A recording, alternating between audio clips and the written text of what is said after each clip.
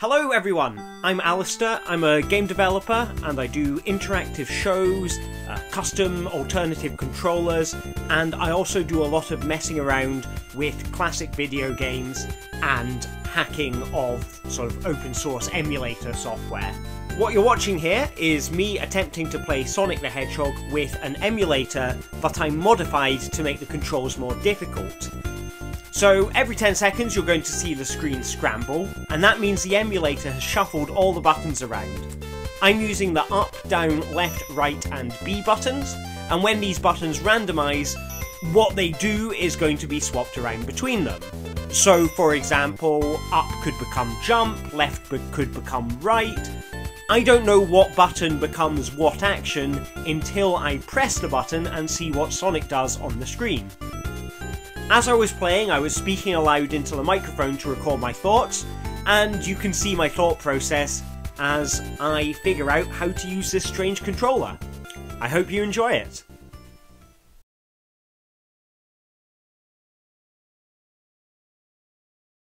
This is quite hard. It's really hard when the buttons are opposite each other. So I kind of feel like these moments where a button is exactly where you expect it to be are these like brief moments of kind of clarity. You'll notice that as I hold a button down, oh that was interesting, and there we go, all that progress undone. Right, so B is right now and I need to figure out which one's jump. Okay, so this is fairly straightforward. I can hold this button down, and that will have the effect of continuously being the same button. Just when you figure out what everything does, it changes. Okay, so is it down and B? So here this is nice, and you're kind of hoping that this is going to continue, but you know, it changes. So right and up. Oh yes, checkpoint! I was like, I know it's going to change soon, so I need to like either make progress or get to a like safe spot.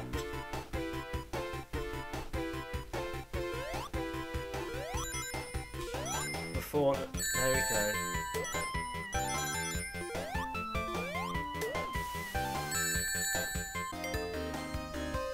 Alright, let's see if I can beat the boss. If I can figure out what buttons it is. Okay, this is good. I need to find out what left is.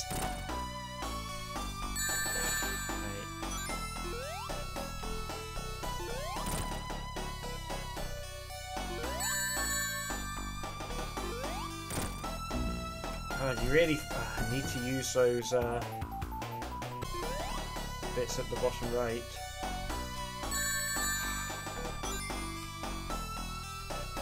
So those bottom corners are so much more important now. So just hit once and get down to the bottom corner.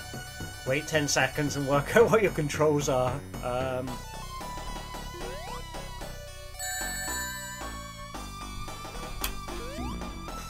That's hard. Act 2, let's give this one a go.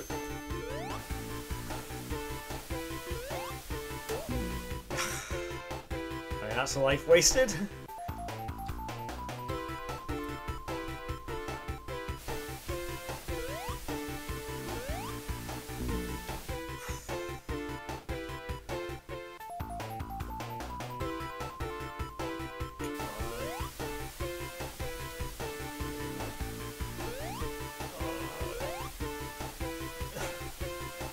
These piranhas shouldn't be that hard. It's because you come in having no rings, so you can't make a mistake. Now, I'm near a checkpoint.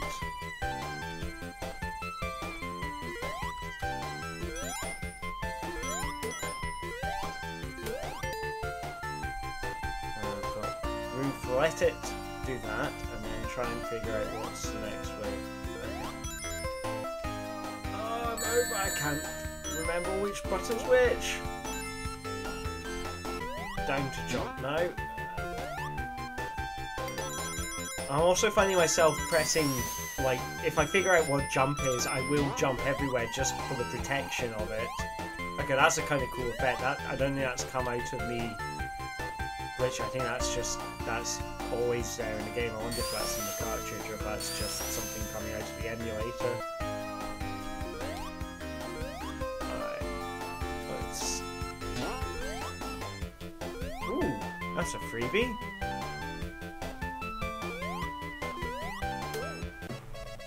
Yay.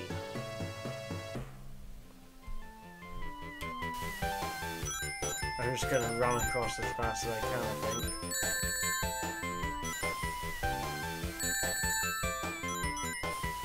Could very well be finding that life I just got totally wasted, or not. It does make it that much harder when you... Game over. It does make it that much harder when you can't, like, you're always having to relearn what the controls are.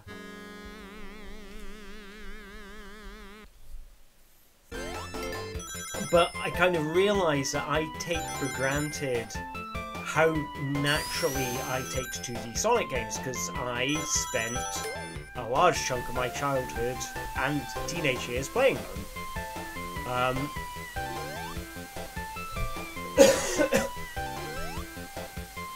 So like there's this learning curve that isn't there for me, and it's sort of, I guess in some ways what I'm doing is now putting the learning curve back in, because I can't rely on my knowledge, like I can rely on my knowledge of certain things about this game, but not how to play it, if you know what I mean. Like, you know, I have to reapproach the controller as if I'm a beginner, as if this is an object that I kind of understand in theory but not in practice.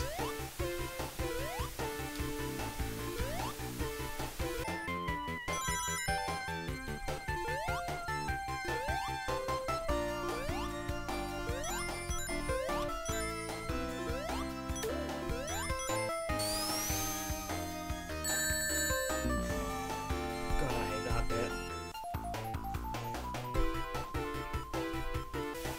I feel like at some point I was starting to get into a rhythm, and that rhythm has just totally gone now.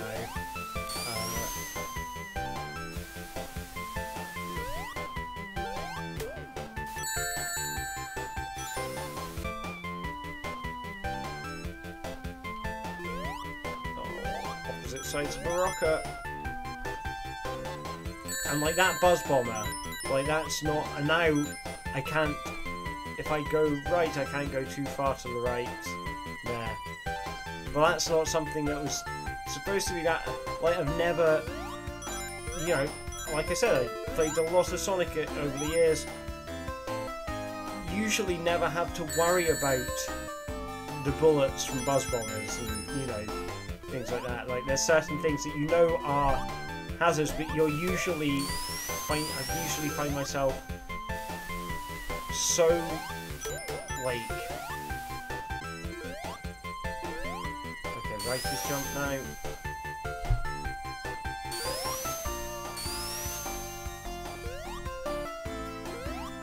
Left is jump. Okay, so... Please don't change, please don't change. I just want that extra life.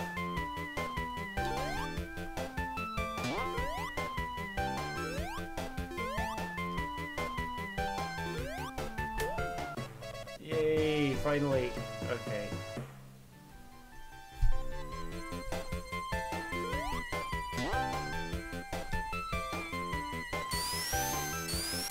But yeah, in the stage show, you know, people would be... Like, a lot of the sort of discussion would be trying to figure out... Oh my god, that was awful.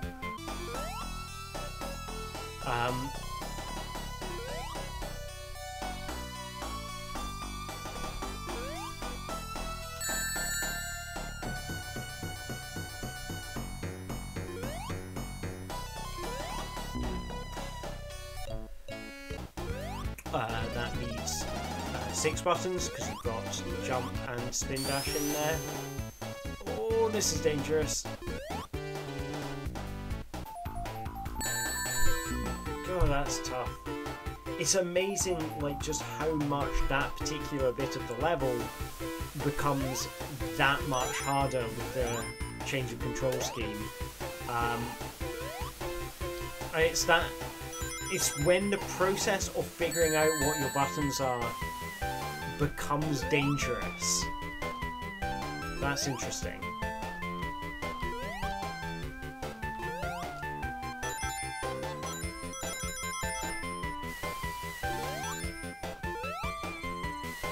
So I need to find out there's left, and then which one is right.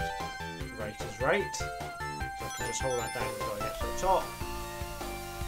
And right. Okay, so it's down now. Hold down, down, and as soon as it gets to the top, it changes.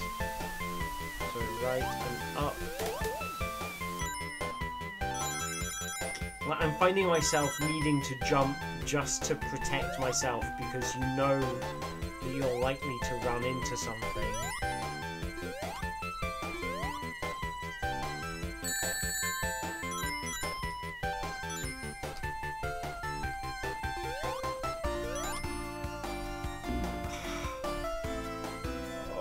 It does feel like it's getting harder to figure out what the buttons are.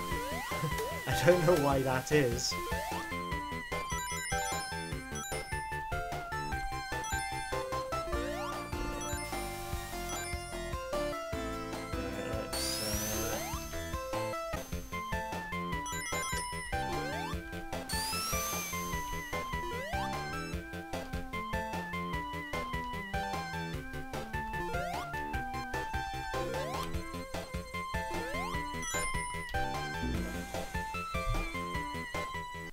How was that bit so easy before? That's what I can't get away from.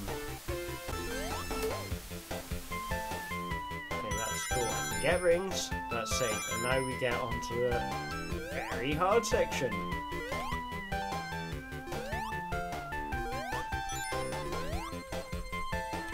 Ah! Whew. That bit is tough. Like, right now, I don't feel like I'm developing any strategies or anything. Like,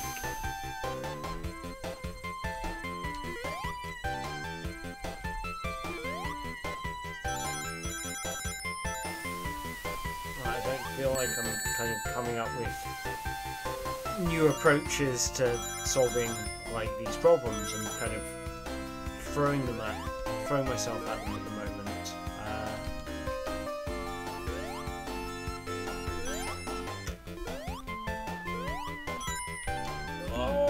Couldn't remember which one was which. I knew that left and down were both buttons I wanted to press, but I couldn't remember which one was jump.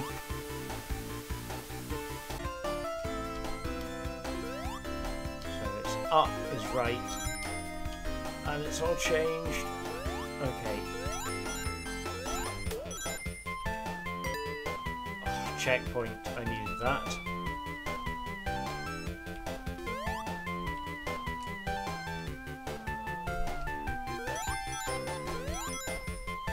It's funny, like, there are certain moments where I find myself needing to grip the controller differently because you need to make these kind of very precise, timed, go right a little bit, and then jump kind of moments.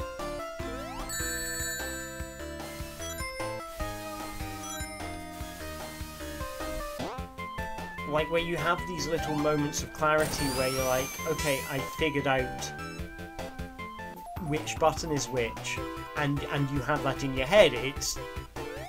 It's weird because it's like this kind of moment of stress relief almost, like for 10 seconds I have this figured out,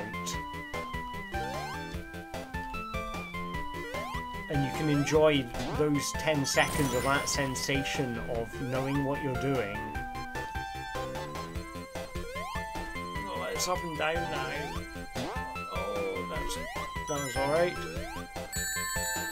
but you get these kind of moments of when you go from having no idea what you're doing to, and I know just to mash at this point,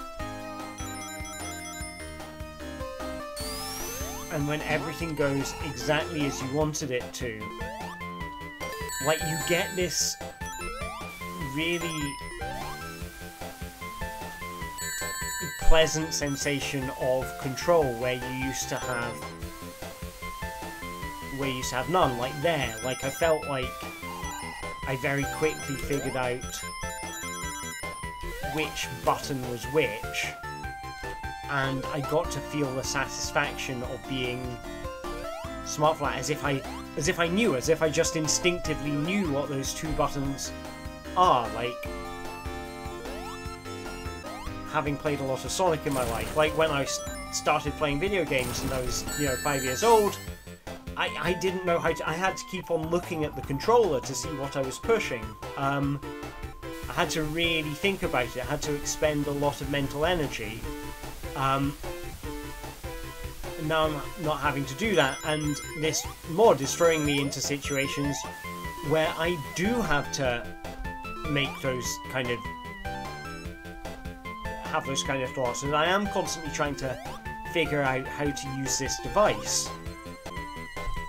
And I think there is a thing where we kind of take for granted, that this device is something that we had to learn how to use. Like even simple things. Like I first played on a Master System controller. Those things only have 4 directions and 2 buttons, and I had to look at it to figure out what it was doing. And I think a lot of us, work in games or who play a lot of games. I mean, you could probably say the same thing about anyone who uses a QWERTY keyboard. Like, you forget how hard this was to learn at some point in a time. And at one point in time, you were constantly trying to decipher this device. When you get those moments, like here, it's just randomly given me, like, some controls which are the same as they normally are, and I need to remember not to keep on jumping into that spike pit.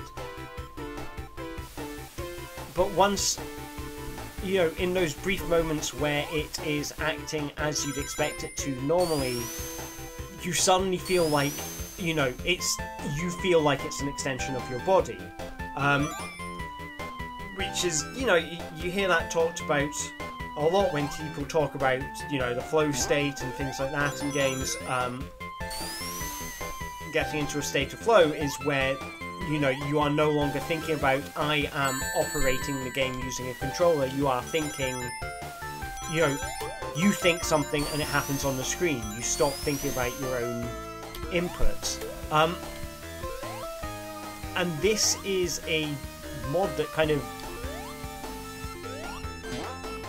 the situation I've created for myself is one where I'm deliberately taking away that. Oh no, no, no, no. Oh, I had it.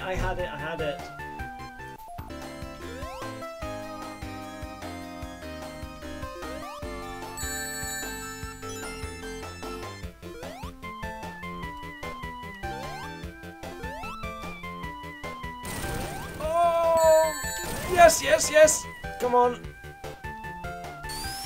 No, no, no, no, no, no, no. Oh, that was a scary one. Oh no, the buzz bomb is gonna come back. Checkpoint, checkpoint. Okay, good. There's a checkpoint here.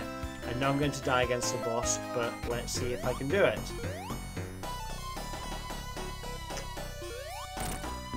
Yeah. That's fine, that's fine. And maybe it's just because my brain's getting tired. It's like I said about this not feeling like I've come up with any strategies for how to deal with this. So at the start of the challenge, I guess I was feeling very adaptable. And now I just don't, my brain is tired to a point where I'm no longer adaptable. So I'm having, it's getting harder for me to think my way out of the problem. yeah, I'm constantly having to think, what are my controls now? What are my controls now? It's very kind of intense.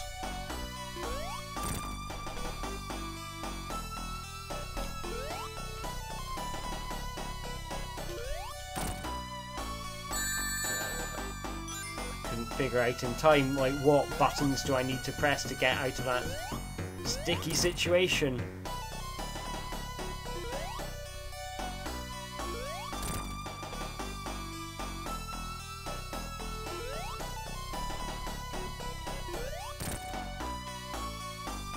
See, I feel like with this particular attempt, until I started thinking about it, but I felt during that I was starting to get into a flow where it's and then run away.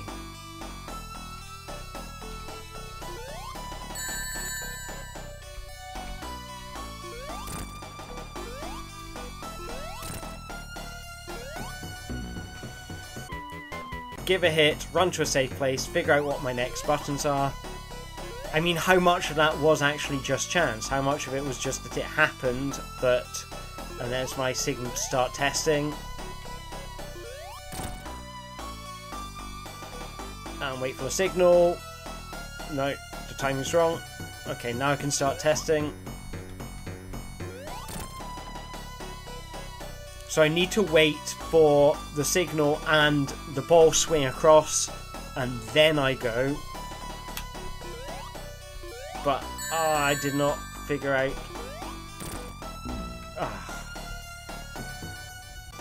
And now it's safe to test. Oh, that was easy. You get it on the... Because the thing is, when you figure out what the buttons are on your first try, it's down on the left. When you figure out what the buttons are on your first try, it feels like, you know, you did that because you knew, not because you were lucky, you know, which is weird. But I think that's what, in many ways, it's part of the whole controller being a part of your body thing, is that you kind of, you feel like, you know, you feel like you got there because you were smart, not because you were lucky. And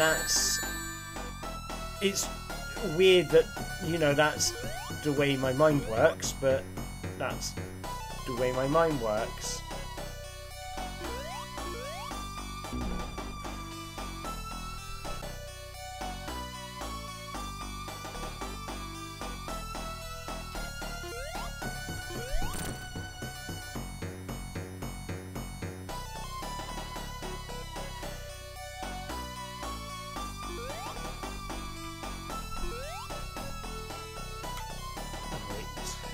Again. No,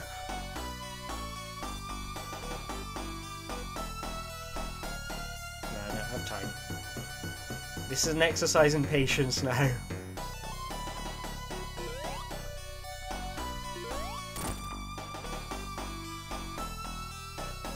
And then wait for it to shuffle, and then the ball comes over, and now it's safe to test.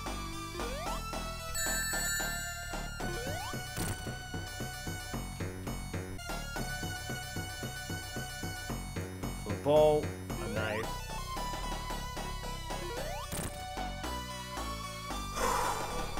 keep on being patient, keep on being patient.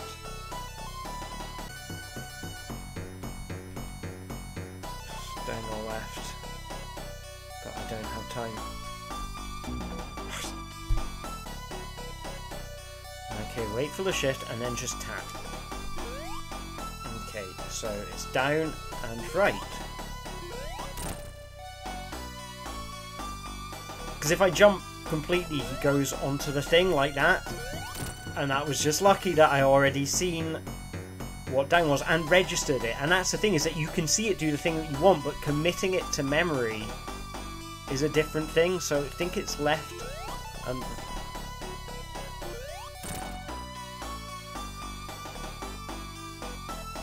like committing. You see him jump when you press up, but then you're like, wait, which button did I press? And you know, like, so the challenge of figuring out what the buttons do, then committing that to memory. Like, I remembered that down was jump there, and then totally forgot which button moved Sonic left. It does feel nice to beat Robotnik there. And now I've got to get onto this thing. There we go.